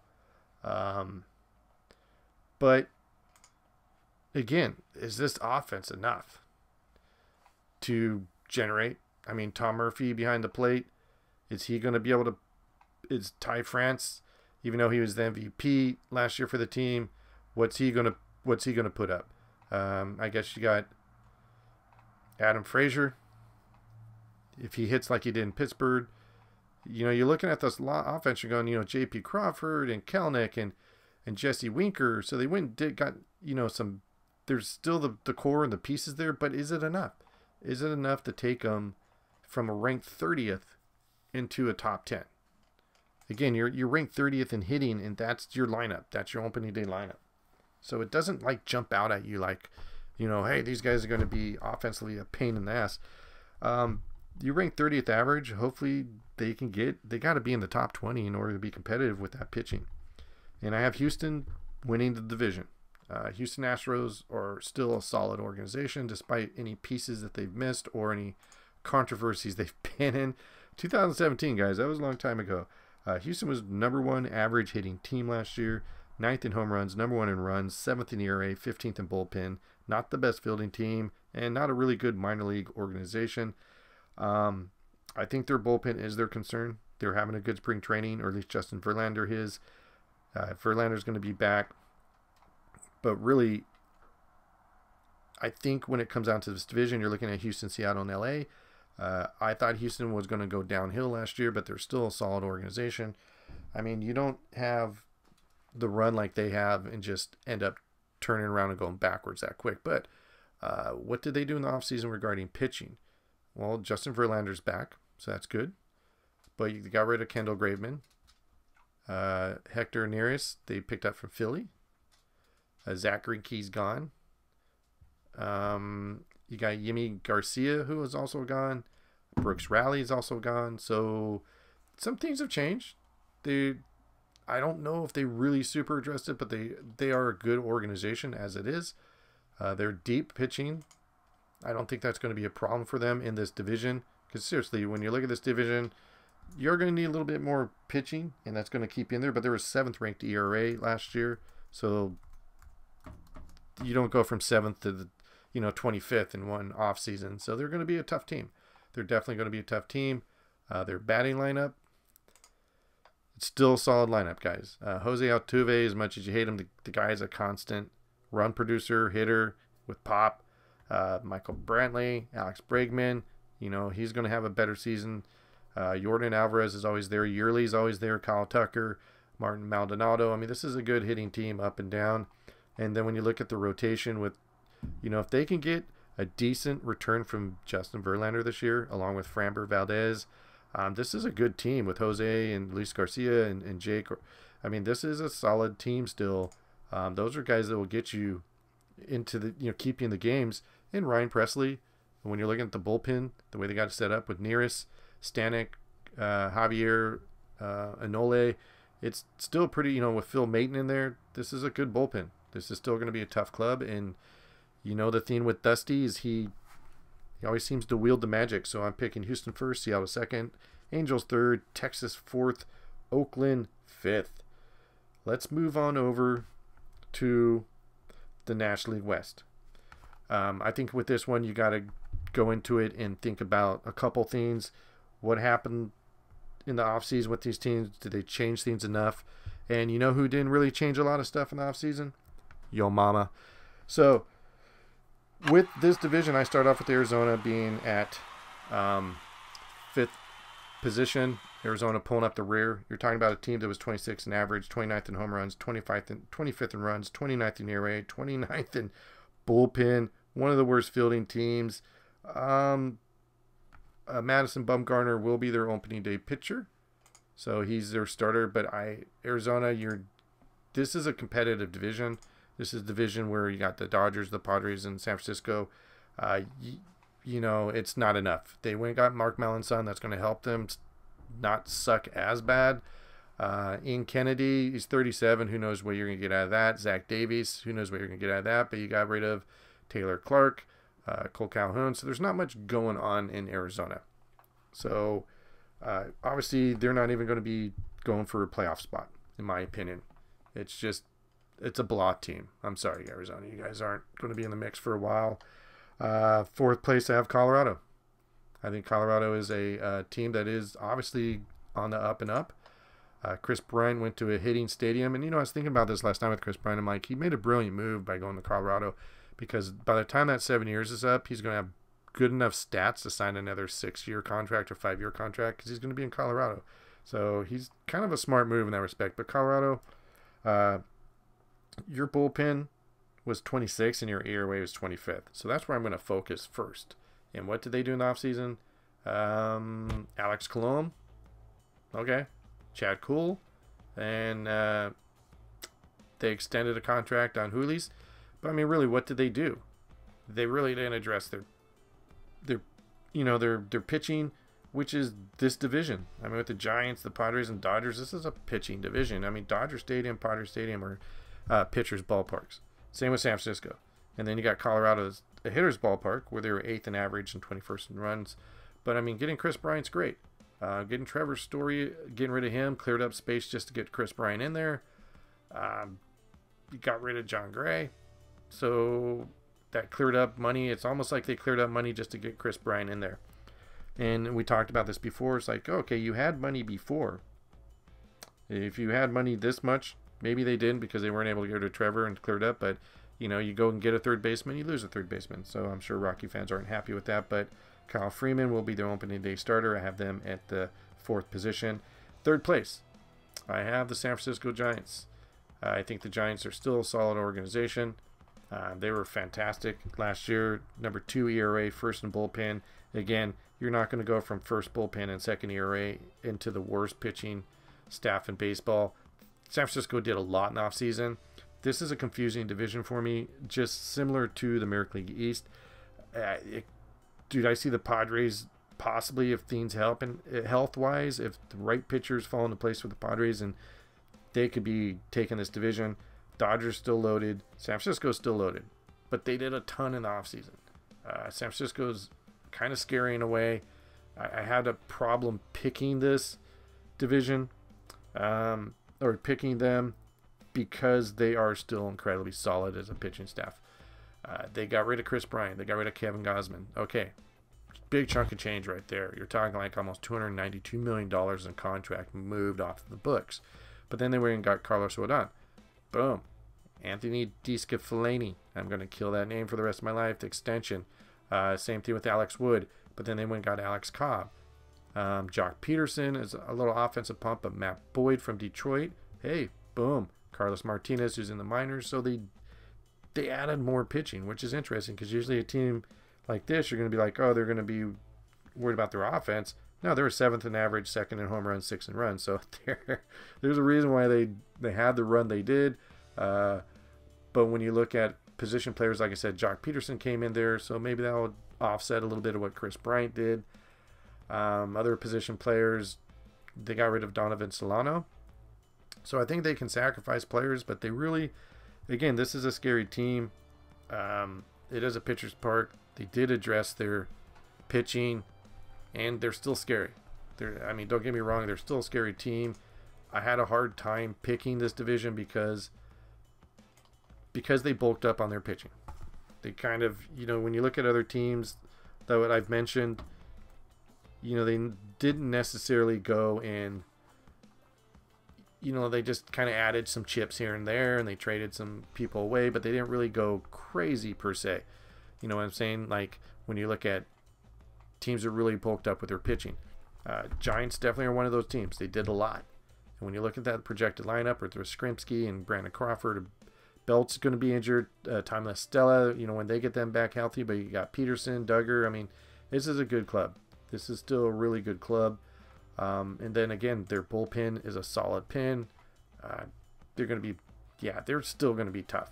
Rogers, Duvall, McGee, Moranto Garcia, all those guys, that bullpen is good. So San Francisco, I have you at 3rd. Moving on to number 2, I'm going with the Padres.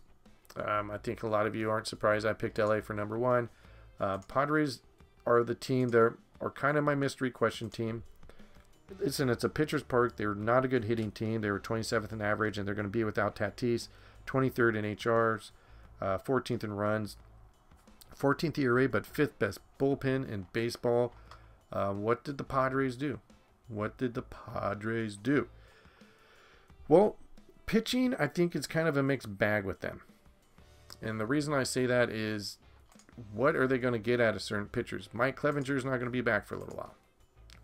And then when you look around the first base position, I think like I said, read the writing on the wall with Eric Hosmer. They went and got Luke Voigt, and they got Matt Beatty.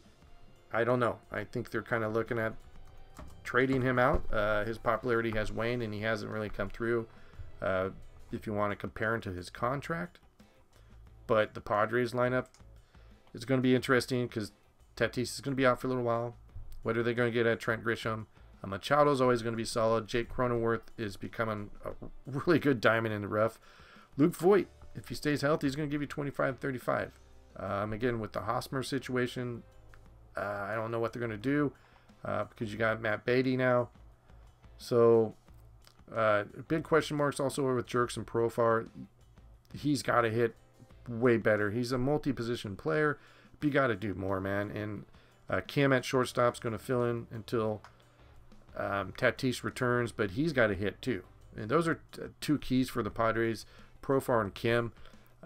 You've got your main players, you got your Machados, those, and the Voights and the Hosmers are going to put up their numbers. Will Myers is going to put up their numbers, but you really need those guys to pull in the bottom of the lineup, especially Jerkson. They extended his contract over a year ago or whatever and gave more money. You got to be there, man. But the key for the Padres is health. Mike Clevenger, when he comes back, hopefully he'll come back to his old way. Mike's going to take, maybe a couple months, guys. You might not see.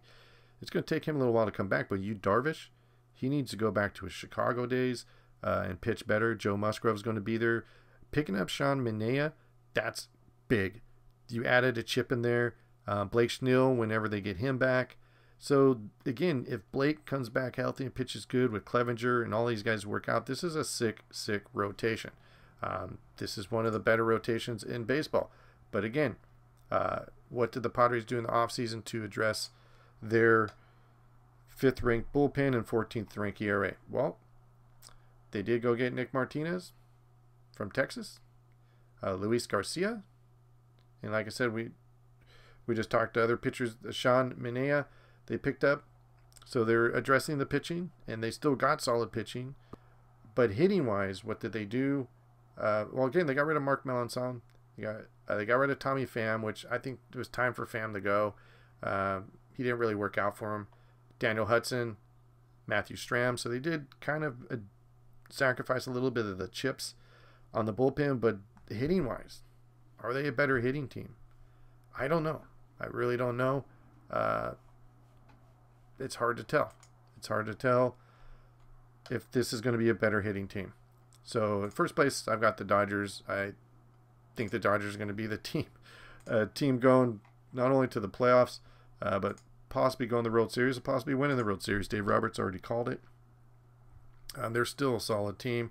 This is a first in ERA in Major League Baseball, 2nd in bullpen, 11th in average, 4th in HRs, 4th in runs, 10th in errors, most errors, and a middle of the road, what do you call it, minor league organization. But the Dodgers did a shitload in the offseason. They did some amazing amount of movement. Obviously, Corey Seager left, but they brought in Freddie Freeman. Max Scherzer left, but they extended Chris Taylor. Joe Kelly left, but they got Clayton Kershaw, who's pitching pretty good in the spring training right now. They extended or gave him a 1-year contract, $17 million. But then they got rid of Kenley Jansen, Corey Knebel. But then they went and got Andrew Heaney and Tyler Anderson, Daniel Hudson. But then they got rid of Danny Duffy. I mean, extended Danny Duffy, excuse me. But they got rid of Pujols. I think that was a good move. No reason to keep Pujols, but Dodgers are solid, man. Guaranteed World Series by Dave Roberts. Opening day starter Walker Buehler. So it's going to be Dodgers, Padres, Giants, Colorado, and Arizona. Let's move on over to the National League Central Division. I'm going to put Pittsburgh last. I don't think that's a surprise for any of us. Pittsburgh, I like the organization, but they really did not spend any money in the offseason, and they hardly did anything to address all their concerns. 27th average, 30th ranked home runs, 30th last in runs, 28th in ERA, 23rd in bullpen, last in errors. But hey, got one of the better minor leagues ranked at 4th. JT Brubaker will be their opening day starter. Yeah, you guys are last place. Cincinnati Reds might be battling for it. It's been exciting and super fun watching Joey Votto on social media. Dude, he's awesome. But this team, you know, the fire sale they went through, Nick Castellanos is gone. They got rid of Michael Lawrenson, Michael Gibbons, but they brought in Donovan Solano, Hunter Strickland, Colin Moran, and Tommy Pham. But this is not like a club. Your 27th ranked bullpen, I don't think you did enough in the offseason. I really don't think you did. I think you guys are going to be down there battling with Pittsburgh possibly. Still a good hitting team because it's a hitter's ballpark. 6 in average, 6 home runs, Major League 9th in runs. But that ERA, you're kind of like the Colorado Rockies of the National League Central. I like them. Hopefully they can do some moves before the All-Star break and the trade deadline and put them in position for a playoff run. I mean, just get a playoff spot. I don't think it's out of the realm of possibility. When you look at the West, you look at the East, and you look at the Central, you know what? If you can be a 500 team, you're probably going to be able to make the playoffs. But Cincinnati, I got them ranked as 4th. I got the Cubs as 3rd. Cubs as 3rd. I like them in that spot. I think the Cubs, as much as they went through last year, and the fire sales going in the offseason, I don't think they're going to be that bad. I think they're going to be a 500 club. They really can be. They're 27th ERA last year, 20th in bullpen. Opening day starter will be Kyle Hendricks. Let's see. They went and got pitching with Marcus Stroman, catching in Ian Gomes. They got Jonathan Villar. They went and got Drew Smyly, Michael Givens. Andrelton Simmons is locking in at shortstop. David Robinson for the bullpen. Chris Martin. Daniel Norris. So, I mean, the list goes on and on. I would have to say, absolutely, with all their craziness and moves, they did address pitching. They did go after. I mean, having Andrelton Simmons at shortstop helps your pitching, helps your defense. Tied for 10th for most errors in the league. Hitting wise, you're still going to be a decent hitting team. You were a good hitting. You're 24th ranked last year.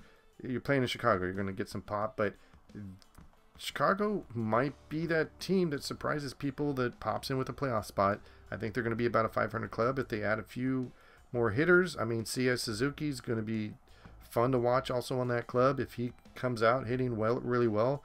But you can obviously see that the Cubs made strides to be competitive, absolutely. And then I have, when it came to Milwaukee and St. Louis, I had a really hard time on this because St. Louis, I feel like, could be sneaky. I think they could just be sneaky good right now. And they're ranked 11th ERA, 11th bullpen, 13th average, 15th home runs, 20th runs. They're kind of the middle of the road team, but they've got Adam Wainwright as their opening day starter. They're still a good team. They got Drew Verhagen from the Nippenham Fighters. Good rotation with Flaherty, Wainwright, Matz, Dakota, Miles, Jordan Hick.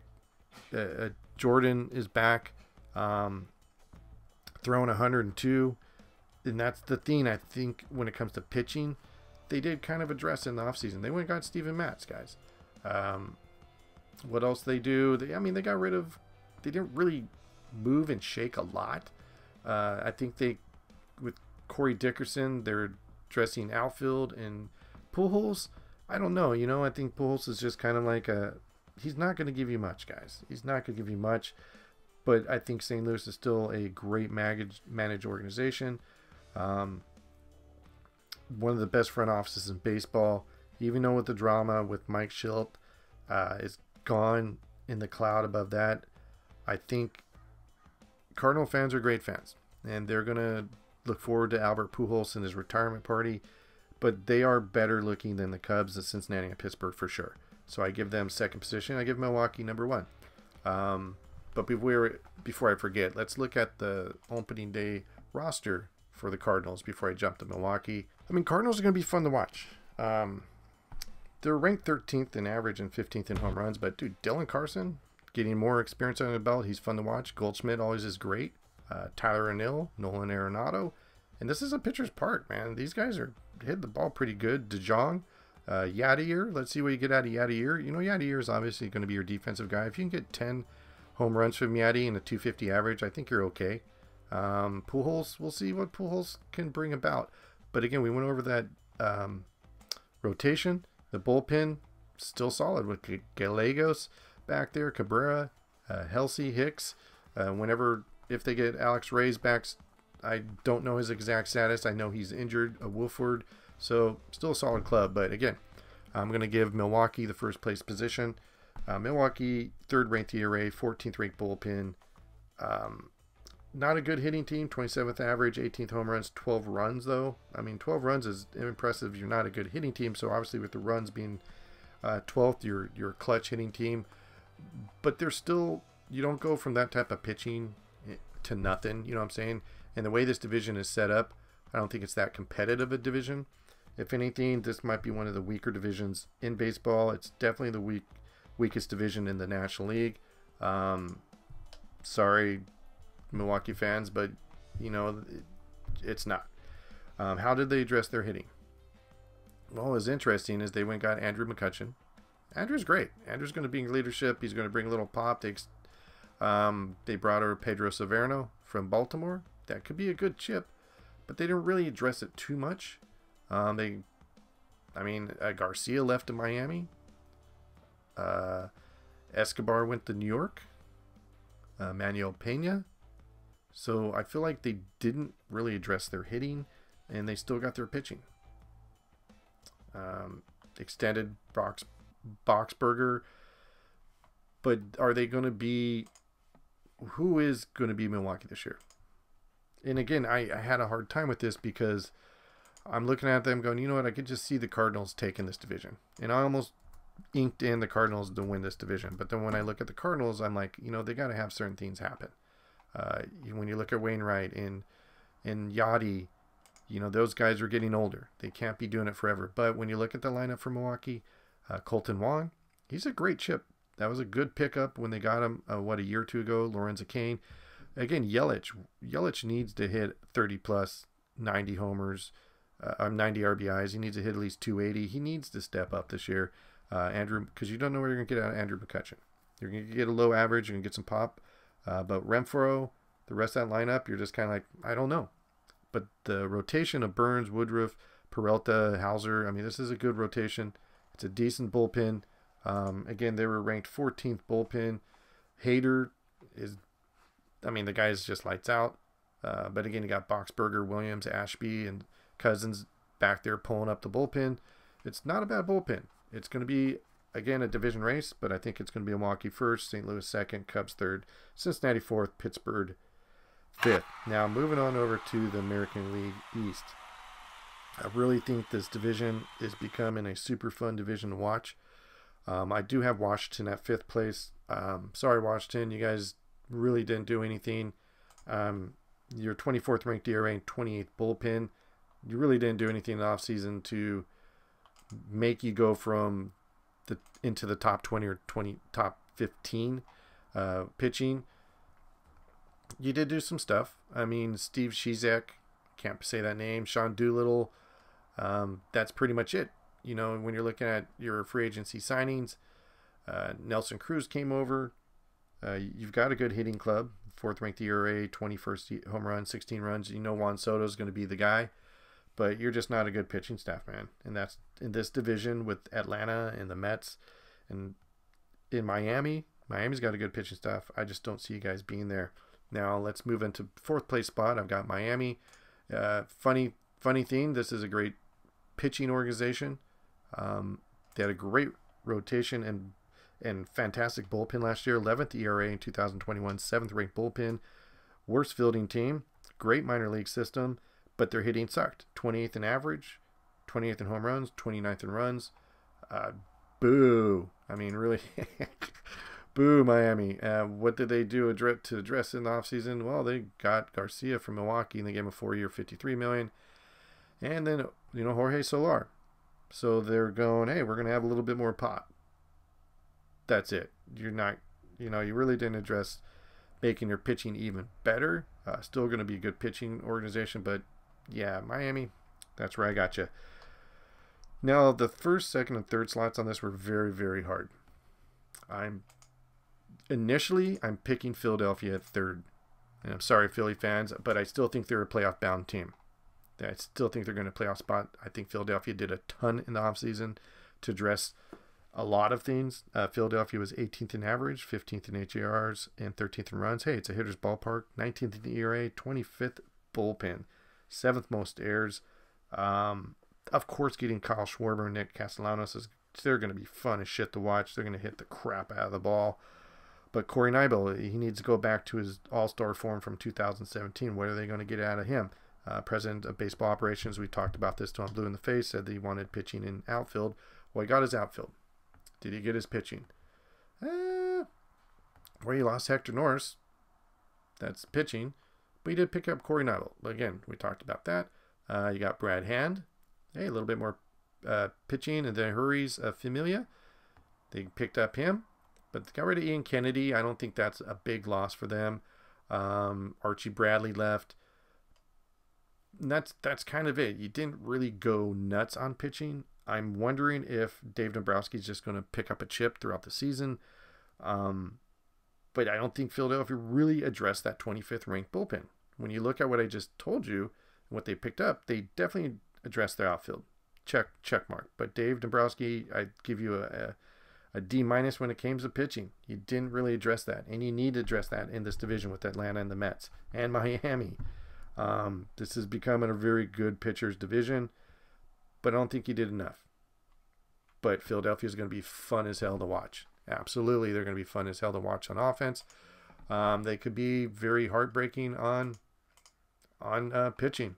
Again, that bullpen, it could be a situation where you're just like, you're going to see some games lost late, and that's going to be crushing for you. This is what Dave was worried about. He wanted to get pitching. He wanted to get some bullpen to close it out. But I don't think he did enough. Your lineup's going to be great. I mean, Schwarber, JT, Harper, Nick, Hoskins, Segura, Diddy. I mean, this is a good hitting lineup, but you got Aaron Nola, you got Kyle Gibson, you got Zach Eflin, just teasing.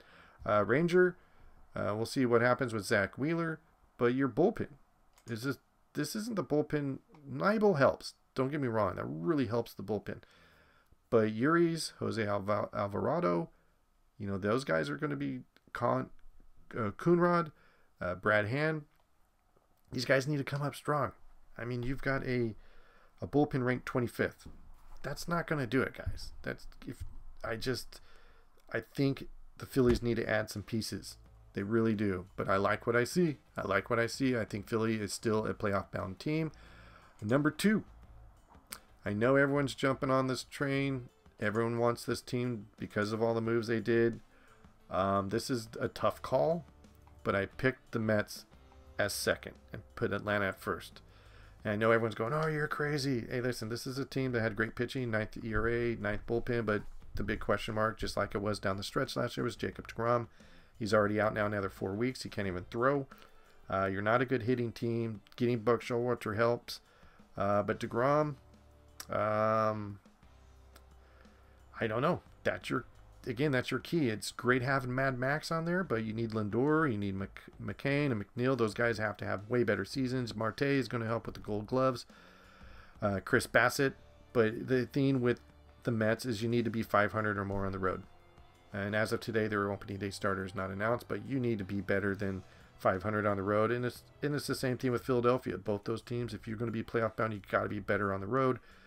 Being crappy and trying to make the playoffs, being crappy in respect to being under 500 doesn't bode well reaching the playoffs. But they did a lot. They got rid of Javier, but they picked up Max. They picked up Starling. I think Starling this offense is totally different. This is going to be a fun offense. I think they definitely address their hitting. They're going to be a better hitting team. Marte, dude, that guy brings amazing defense, speed, and pop. I don't think people are really paying attention to that 4-year, $78 million contract. Marcus Stroman, I don't think it's going to hurt them. Mark Canha, left field. They got rid of Noah Syndergaard. That's probably a good thing for them to clear money.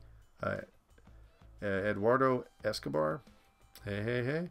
But then they got rid of Aaron Loop, Brad Hand, and Familia. Like I said, they did do a lot of stuff in the offseason. They did a ton.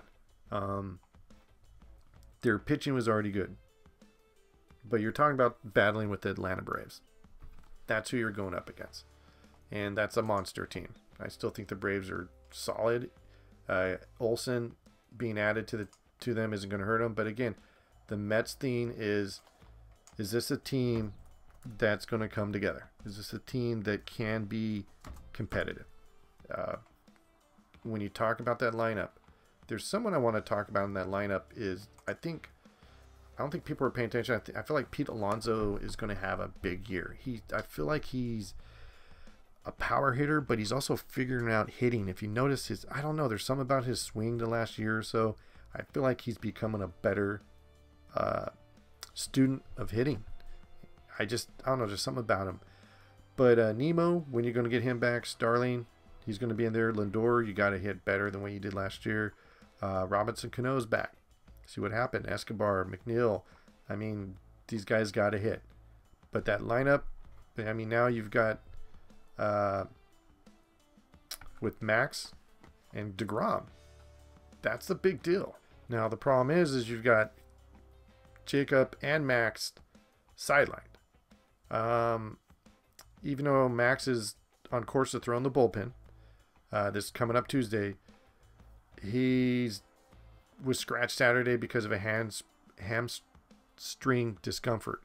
So again, the Mets, there's just, man, you got Max and DeGrom's out for 4 weeks. Max got a hamstring, so now you're looking at Bassett and Carrasco and Walker pulling the starting. Now, you've got a great bullpen. That's not going to be, the bullpen is going to, with Diaz, Trevor May, Ottavino, Pena, Lugo, this is a good bullpen. Rodriguez back there, Jolie. But you can wear your starting pitching thin, which they already have question marks early. But the main thing with them is they need Max and they need Jacob in the second half. If they can keep those guys on watch, keep them healthy, don't wear them out in the beginning, don't let them go full metal jacket the first half. You need those guys. The key to this division, and if the Mets do win the division, it comes down to that. They need their vets to hit better, and they also need their starting rotation, Max and Jacob. They need those two in the second half healthy. If those two guys are healthy in the second half, they take it easy in the first half, this team could win the division. But I still have Atlanta is winning the National League East. Atlanta's loaded, guys. And it's not about what they added or what they didn't add. With Atlanta, it's about what they already have. They've got a loaded team. This is a ridiculous team, man. And they did a lot in the offseason. This is the World Series champs. 8th in ERA, 12th in bullpen, 12th in average, 3rd in HR, 8th in runs. Matt Olson went from one of the worst ballparks to hit in to a hitting ballpark. Oakland was 3rd worst as a park factor and 5th worst for HRs. Atlanta's 16th and 6th of the park factor. So you combine that with the people hitting around him, with Marcell Ozuna and Acuna, it's ridiculous. Marcell will be missing the first 20 games due to suspension, but that's not going to affect them. Acuna is May-ish, they're saying. Max Fried will be the opening day starter. They did a lot in the offseason. Freddie Freeman gone. That drama there is not good. Jorge Soler, that cleared up a lot. Extending Eddie Rosario is great. Kenley Jensen, I don't think people are really paying attention to that. You've got a 12th ranked bullpen, and you add Kenley Jensen to the bullpen. And Colin McHugh from Tampa, Kirby Yates. Dude, they added pieces. But they also got rid of pieces. Drew Smiley left, Chris Martin. So they did get rid of some pieces, but again, it's not a lot. Jock Peterson with San Francisco. So they cleared up some money, but I think you're looking at a solid club. Atlanta is, and I think people really did give Atlanta the respect that they deserved over the last couple years, being in the NLCS 2 times in a row, and then going to the World Series and winning it. But they went to that World Series and won it because that bullpen was freaking amazing. But again, let's look at their projected lineup. Now, when I talk about their lineup, what I'm talking about is it wasn't about adding pieces. They knew they were getting Marcel back. But when you got these young guys like Austin Riley, Dansby Swanson, these guys are getting older and better, and they're already super disgusting already as it is. I mean, Austin Riley is incredible. You got Eddie Rosario, Ozzie Albies. Matt Olson's going to have a great season. I see Matt hitting pretty similar and better numbers in Atlanta. Marcel, once he comes back, Alex Dixon, Duvall. I mean, this is a good hitting team in the lineup. Question mark with Morton, if he's going to continue this run he's had over the last couple of years. Max Fried is solid. Kyle Wright, whenever they get back Ian Anderson. So you're looking at a very tough organization. And not just tough, but their bullpen. This is still going to be a good bullpen. Getting Jensen, you got Will Smith, you still got Matzik back there, you got Minter. These are the guys that got you through the playoffs. These guys are solid relief pitchers. They're still going to be a disgusting bullpen. So I'm picking Atlanta first, Mets second, Philly third, Miami fourth. That's my dog. Doug! So I'm picking Atlanta first, New York Mets second, Philadelphia third, Miami fourth, and Washington fifth. Now, granted, this is just the divisions we're breaking down. You got to remember that the playoffs have been expanded, so a lot of these teams, this what's made it so hard to pick this year. There's a lot of teams that I call on the bubble. Those are the teams like the Cubs. I mean, seriously, the Cubs, the Padres to some extent, Philadelphia, maybe Texas, Angels, Seattle, Detroit, Minnesota, Tampa Bay, Boston. I feel like these teams, you know, it's funny because if you got some team that's like San Francisco last year that's running away with it, you're like, who cares? You know, I just need to make wild card. Even more so this year. So what I'm saying is this year is going to be more interesting than prior years because at the All-Star break and the trade deadline, what are these teams going to do to address where they're at for the second push, for the second half push, so they can make that playoff berth? Because a lot of the team's mentality is we're just battling in the National League. Where do we stand in the National League? Forget divisions. Let's just battle the teams in the National League. That's how I would approach it. But it's going to be a fantastic season. So those are my predictions, guys. Hopefully they work out. I'm going to end this now. I know this is a long podcast, but that is our predictions for the season 2022. Thank you for listening to Ball and Play. This is Sesma signing out. Have yourself a great day. See ya.